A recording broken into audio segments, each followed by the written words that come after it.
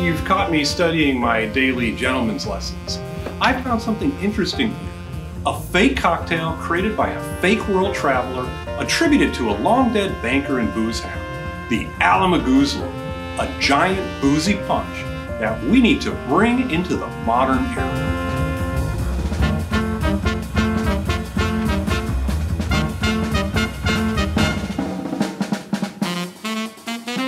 The first reporting of this cocktail comes from the 1939 Gentleman's Companion, where it's attributed to J.P. Morgan.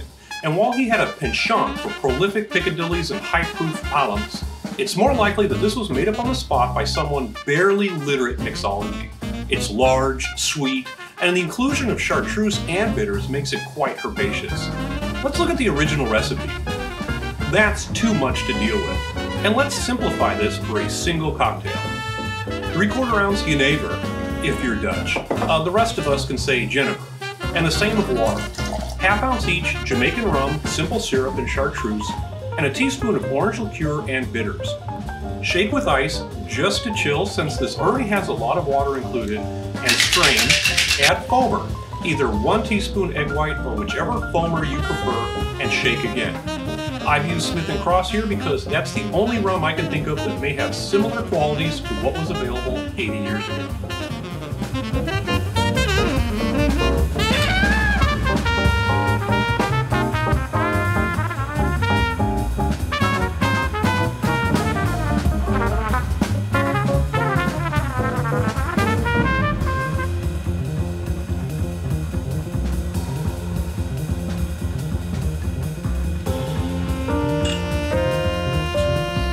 So not only is it an amazing looking cocktail, the flavor isn't terrible.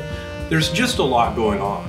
There's so much from the bitters and the chartreuse, I think it overpowers some of the other flavors that are trying to fight to the surface.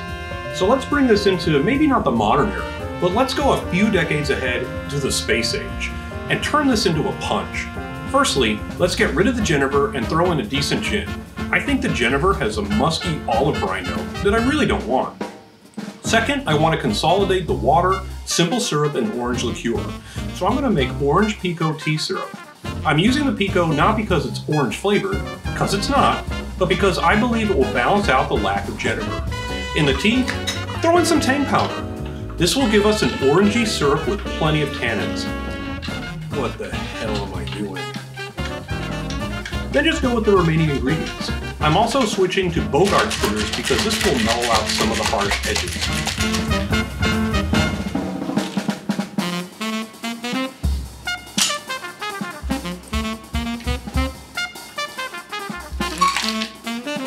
I'm almost afraid to try this.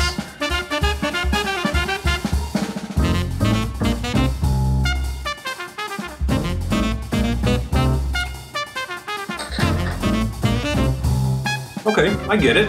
It's interesting. Tea flavor is actually pretty strong. I could probably cut that back a little bit. The Tang is not adding as much sugar as I would like, so it could just be a touch sweeter. You know, if I was served this at a bar, I would only be slightly disappointed. Although if I was served this at an Applebee's, I'd probably be impressed.